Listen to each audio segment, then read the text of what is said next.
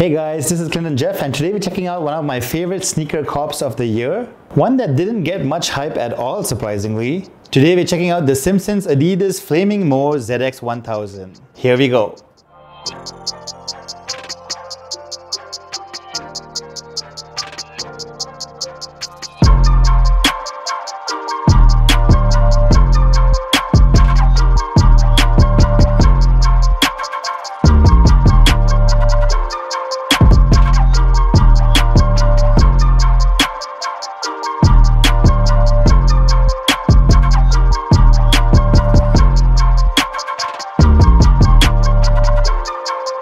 Alright guys, as you probably already know by now, Adidas collaborated with the Simpsons earlier this year to pump out some pretty sweet sneakers that I absolutely love. But then I'm also a huge fan of the Simpsons, so I might be biased there.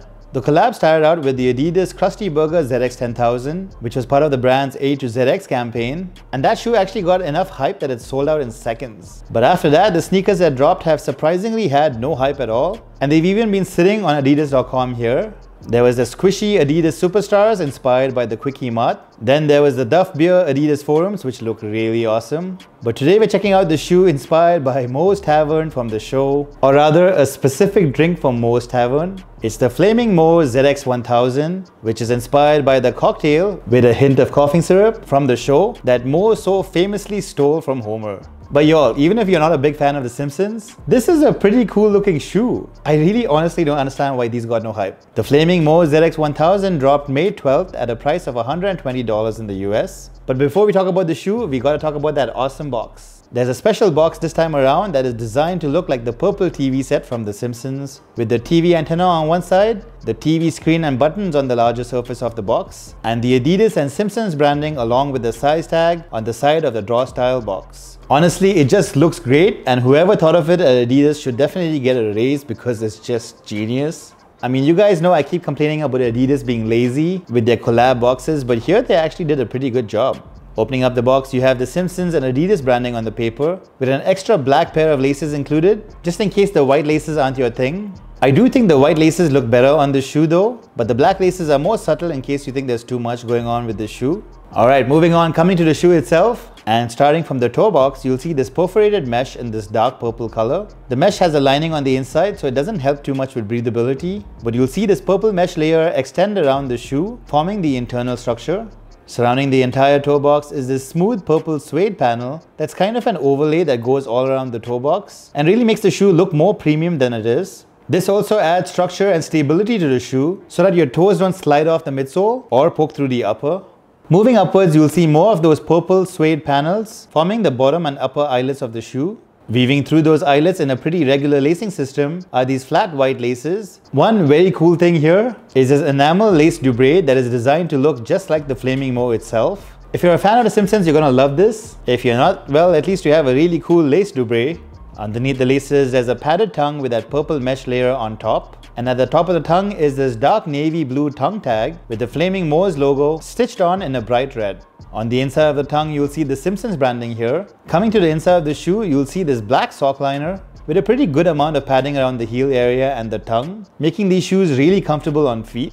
At the bottom, there's a dark navy blue insole with the Adidas branding and the Simpsons branding printed on in white. These are definitely going to get rubbed off as you keep wearing the shoe though. Moving on, coming to the mid panel of the shoe, this is where all the drama is. You'll see the purple mesh material once again with these bright red leather tree stripes that go across the midfoot from the purple suede panel up top. These flame details are actually really well made, with this bright red leather panel here, with this orange fabric layer above it and this yellow leather layer above that, making it almost look like these flames were real. These are nicely finished with this black piping outline stitched around to make sure these last as long as possible. This flame detail is on both the lateral and medial sides of the shoe, which look pretty much identical. Moving towards the back of the shoe, you'll see the purple suede here once again, forming the heel cage around the back. Though I suspect that there's a rigid plastic internal heel cage here as well, which greatly helps with the heel lock on this shoe. At the top, you'll see this red mesh material with this yellow leather stripe going across, with the black piping all around, and Adidas stitched on in black. Moving on, that entire upper sits on this white foam midsole. You'll notice this bright red rubber plug underneath the lateral side of the forefoot and on the medial side of the heel at the back. These are there to give you added stability and support when you're walking around in these shoes, at least in theory. And then moving to the bottom of the shoe, you'll see this black rubber split outsole, which has a lot of intricate details around. There's the Adidas trifall branding and this really retro traction pattern going from the heel to the toe. In the middle, you'll see the Adidas torsion system here in a purple colored TPU bar inside the split outsole. The torsion system works in the same way as it does on the Ultra Boost and gives you a bit more support in the midfoot. And then lastly, at the heel, there's this bright yellow circular rubber feature. And yeah, that's about it in terms of design. You can see that there's a lot going on with this shoe, but it still comes across as minimalistic even with everything around. Plus, I love the black piping around everything on the shoe, which kind of gives these a 2D cartoon aesthetic. The shoe also feels really premium and well put together. So I have to admit I was quite impressed with these.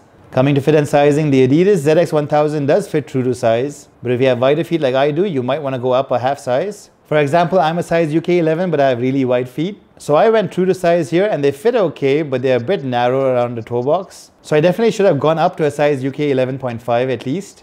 Coming to comfort, the ZX 1000 isn't really one of the most comfortable shoes out there at all, especially when you compare it to the likes of the Ultra Boost or other sneakers with more premium foam. But it is decently comfortable though, and good enough for casual everyday wear. Although there's really not too much going on from a cushioning point of view here. The foam midsole is not really soft, but it is stable and durable. Alright guys, we're all out of the way. Let's take a look at the Simpsons Adidas Flaming Moe ZX 1000 on feet.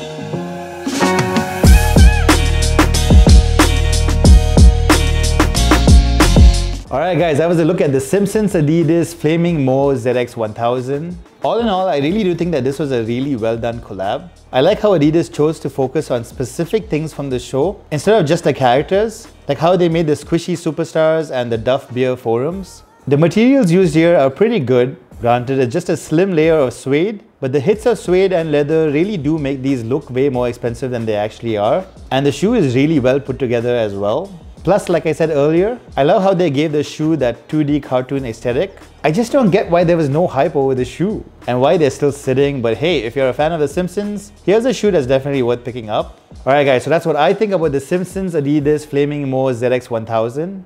I'd love to know what you guys think about this shoe and whether you're thinking about picking up a pair. And if not, tell me why. Let me know right in the comment section below. Of course, if you want to see more photos of the shoe, you can head on over to my Instagram account to check them out and maybe give me a follow at ClintonJeff. And hey, if this video was helpful and you want to support the channel, don't forget to hit the like button right below and maybe subscribe in case you haven't yet, because that would be definitely appreciated. And yeah, that's about it. Thanks for watching guys, and I'll catch you in the next one.